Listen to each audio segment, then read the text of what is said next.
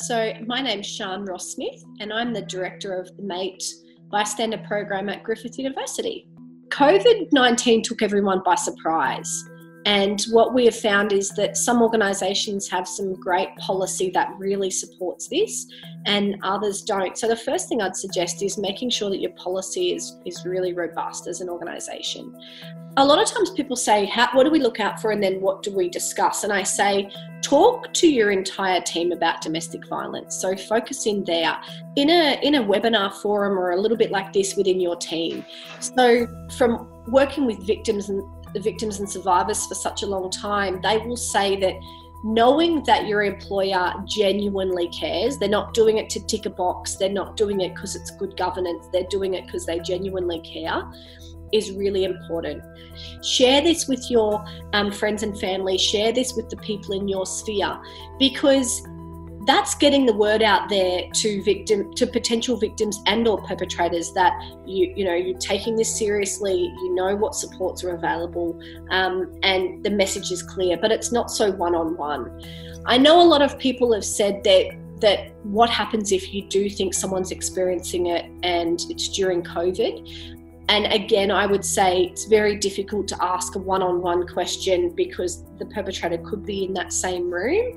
If the team leader or the supervisor or the manager or someone sends out an email with all of that domestic violence information, they can also say quite discreetly in that email, because don't forget emails can also be monitored, but they can also say, if at any point in time you're experiencing this and you want my help, put your hand like that, put your hand like this, put your hands like that during a webinar, and that tells me what support you need from me. Also in my team, I check in with everyone about other things in their life. So oftentimes domestic violence question isn't, are you experiencing domestic violence? Oftentimes it's, what are you finding really challenging about being at home? How are you finding renegotiating tasks in your home? Who are the support people in your life that you get to see at the moment? Who are the people that you can't see that you would really love to see right now? Those are really invaluable DV questions, because they're going to tell you things like whether that person feels isolated, whether they've got support and help around them or whether they don't, whether they have access to money or they don't. Those are really good questions to ask. Where you can tell someone or reassure someone that their employment is safe, please do that. We need to make sure that for people where their workplace is their safest place, that they can still work from there or from elsewhere.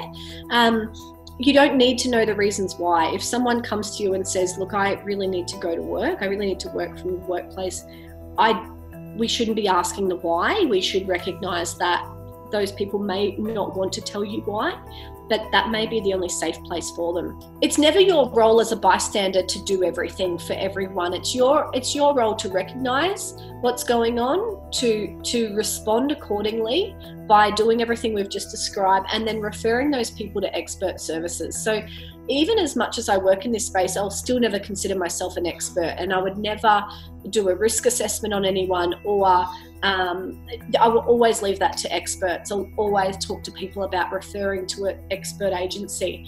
Domestic violence is 100% preventable. It's 100% preventable. It takes all of us speaking up. And like I always say, our messages should be of help and support to a victim or a victim or survivor, and a message of accountability to perpetrators. So if you have anyone in your team that you also feel is perpetrating violence, or maybe perpetrating violence, referring them, again, having the same conversations with them. Is everything okay for you? How are you getting through your day? What's most challenging for you? Are incredibly important conversations that we all need to be having.